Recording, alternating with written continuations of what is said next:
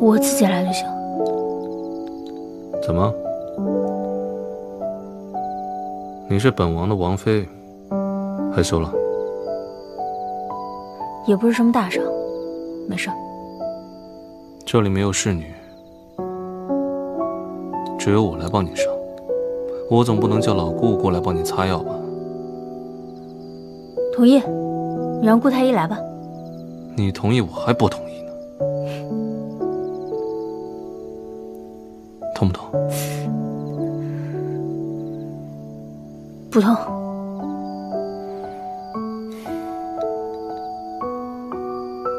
不痛你叫什么？我没叫。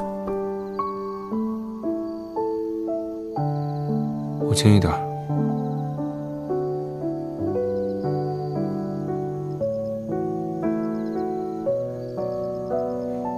那颗种子，你并不想要，为什么还要竞拍啊？我若不叫价，轩辕离歌怎么可能会出来竞价？原来你一直打的都是轩辕离歌的主意啊！想让他当这个冤大头。是，整个秦桧就你们两个最有钱。对了，今天突然飞下来那傻子是谁啊？他叫百里尾生，是个兽医。之前邀请安王是他帮的忙，还有你中的药毒也是他帮着解的。那看来此人没那么简单啊！你今天出的那是什么招数？你是指阴杀？轩辕离歌教你的？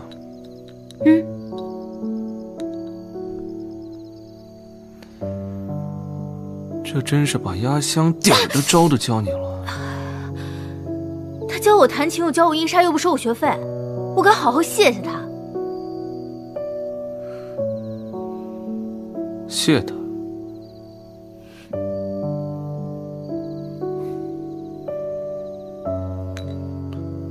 那我呢？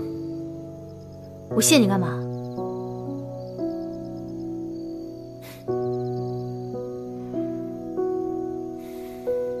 好了。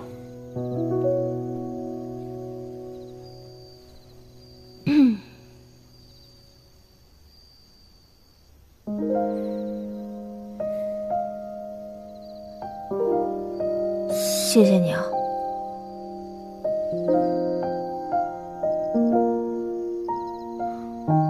谢我什么？谢谢你帮我上药。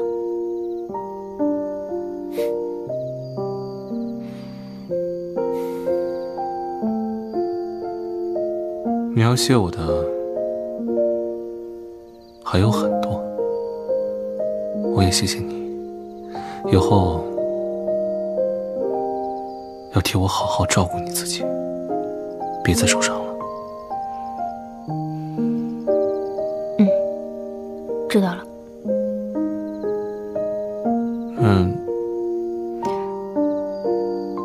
那就等一下，早点休息吧。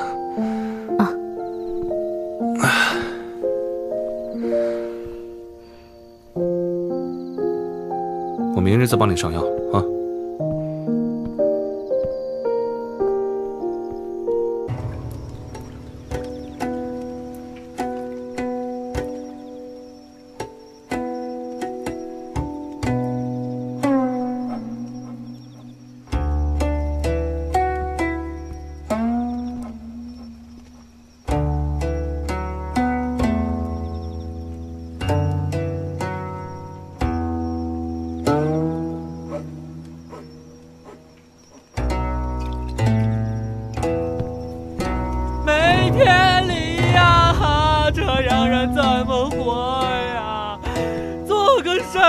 欠下100万巨款，我就凑个热闹，这可怎么办呀？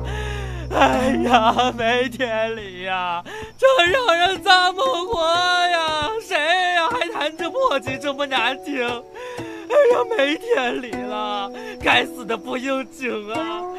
谁呀？哎呦，问世间钱为何物？只叫我小乞丐走投无路啊！哎呀，没天理呀！苍天呀，你能听到吗？哎呀！没有那个实力，干嘛强出头啊？你要是拿不出钱，秦僧二老是不会放你走的。我也是悔不当初啊！我也是凑个热闹，都欠了人家100万两，活该！哎呀，你帮帮我！你不帮帮我，我跟我师弟就露宿街头了，要挨饿的，要饿死了。我们吃饭钱都是硬凑出来的。所以你大晚上来找我，是想让我帮你啊？是啊，真的。我要这100万两拿不出来，那俩老东西不知道怎么收拾我的，我得老死在这儿。老死就算了，以后怎么折磨我都不知道呢。哎呀，小晴晴，你帮帮我吧，你帮帮我，我的好晴晴呀，你帮帮我吧，帮帮我。你们两个这么晚了，聊什么呢？松开。君北月，哎，此事找你也行啊。正是因为你摆了我一道，才让我欠下了100万巨债。哦，你知不知道我还救过你啊？多谢。哼，谢就算了。那个，你不打算表示表示？你想让我对你怎么表示？借了钱，我今天欠的100万两还是拜你所赐。这天底下就是天阙四王子能救啊，没人能救我了。你正好就当那个医药费了吧。我曾有说过需要你救我吗？小晴晴，你看看这个人怎么这么不讲理，一点感恩的心都没有。哎呀，没天理呀！哎呀，你是做什么的呀？我是个兽医呀。你个兽医不天天在家治牛治马，你出来乱跑什么？哎，殿下此言差矣。身为兽医，那肯定要学识渊博，这不周游四海，经历增长见识，那怎么能行呢？什么叫乱跑啊？对不对？我觉得你还是少说话比较好。我这还……哎呦，你这个人呐，你就怎么样？早知道我就……哎呀，你，算了，以后有你们求我的时候。记住，小晶晶，你欠我的。小晴，你记住，你欠我的啊！哎呀，没天理了！哎呀，哎呀，没天理了！哎呀，没天理了！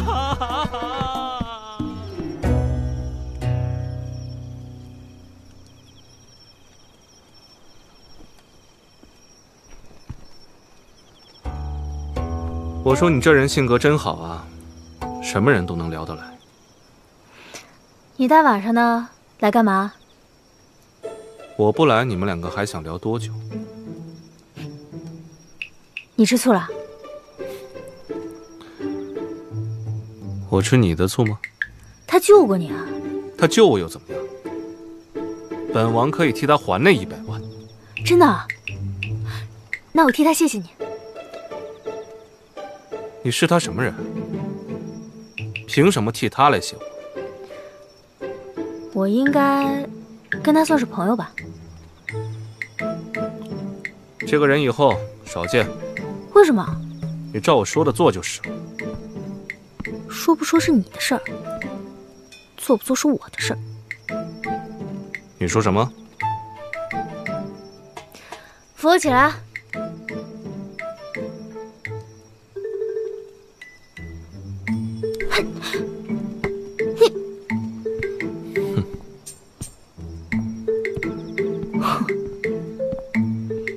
爱富不富。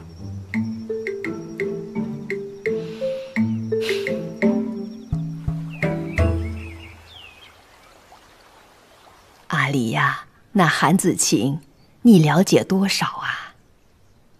二老，这是何意啊？她与木慈的相貌、气质极为相似，因此我们猜想，她大概就是木慈的女儿。二老果然好眼力，这韩子晴的确是师父的女儿。果然如此啊！当年弟子刚来秦瑟谷学琴治病之时，年纪尚幼，对师父的印象有些模糊，但当我初见韩子晴，便觉她有些熟悉之感。后来我与子晴有过几次交道，听她谈起了母亲，才确定下她的身份。师父当年留下无筝和血筝2把琴，无筝我已经转赠给了韩子晴，也是希望她能够借此机会继承她母亲的衣钵。你做得对，这大概也是木慈的心愿啊。但弟子还有一件事情不太明白，烦请二老指点。你且说来听听。当年我刚来秦瑟谷之时，师父便已在此，但师父并非秦瑟谷的弟子，他与秦瑟谷有什么渊源？他是我们多年前从海上救起来的，那时他漂在秦瑟谷附近的海域上，身上背着2把琴，已经奄奄一息。我们见他可怜，便救了他，并把他留在秦瑟谷调养身体。他身体恢复以后，为了报恩，便留在了秦瑟谷，为我2人洗衣打扫。他天赋异禀，极通音律，我们一度把他作为去世的衣钵传人。后来东陵王氏把你送到秦瑟谷来治病，除了替你治病调养身息之外，我们还把你交给他，让他教授你琴技。那他有没有跟二老讲过，他是从何而来，又为何会溺水呢？关于他的事，他一贯缄口不言，似乎身世十分隐秘，我们也不好探究。就这样过了几年，有一天他突然失踪，只留下那2把琴和10卷琴谱。因你是他唯一的弟子，琴和琴谱便交于了你。木慈曾经说过，这世上谁若能驾驭这2把琴，谁便是他们的主人。如今血筝归你，无筝归韩子晴，也算是各得其所了。阿离呀，我们要不要告诉韩子晴他母亲与秦瑟谷的渊源啊？二老的意思是想认下韩子晴？木慈当年离开秦瑟谷走得十分突然，连句话都没有留下，这也是我和色老的一块心病。不知当年他遭遇过什么，我们没有能为此尽到心意，心中颇感遗憾。若能与他的女儿相认，也算是弥补了当年的缺憾吧。我与秦老共同管理秦瑟谷20余年，如今年事已高，早已生了退隐之心，而你的身体状况又……如果韩子晴愿意继承秦瑟谷的衣钵，那便是再好不过了。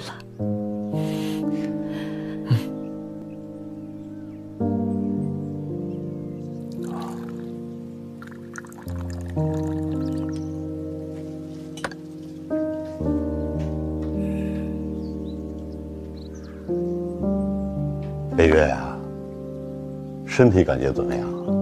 放心吧，师父，我已经没事了。那就好啊。如果你要有个3长2短的，我也无法向你娘的在天之灵交代。师父，你知道这些年，在我心中一直藏着一件事情。你是想问我和你娘的关系，对吧？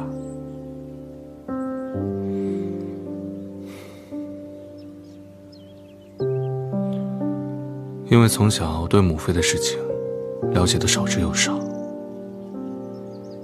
只要是关系到母妃的事情，我都希望可以多知道一些。北月，因为那个时候你太小，有些事情也无法跟你提起。如今你长大了，可以明辨是非了，所以也就没有必要向你隐瞒真相。要说起来，当年是你娘救了我一命。母妃救过您的命？对呀，当年我只身游历在外，过山林的时候被猛虎偷袭，在追逐的过程当中不慎跌落了山崖，本以为就此就送命了，可是恰巧你母亲途经那里，她把我救下来了。后来我和你娘之间，我们相互产生了情愫，一起回到了流仙岛。我还答应把娄氏的内功传授于她。可是让我没想到的是，有一天她竟不辞而别，我四处寻找未果。当时我的内心十分煎熬痛苦。时隔2年以后，我又来到了天阙王朝，恰巧看到你母亲陪着天阙王去出巡，我这才知道，你娘已经是天阙王妃了。从此以后，我们就再无缘分了。师父，可是当时母妃，她为何会不辞而别？我也不知道啊，她肯定有她的苦衷，可是我也一直在找她，想问个究竟。可惜呀，没有等来消息，最后却传来了你母亲病故的消息。所幸你当时已经出生，我便决定把娄氏内功传授于你。这第一是报你母亲对我的救命之恩，再有就是了却我对她的承诺。